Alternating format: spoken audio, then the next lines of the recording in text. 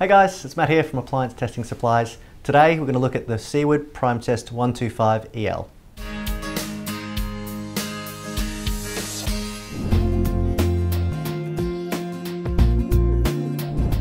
This entry-level unit has improved over the years dramatically and has really turned out to be a great value for money option.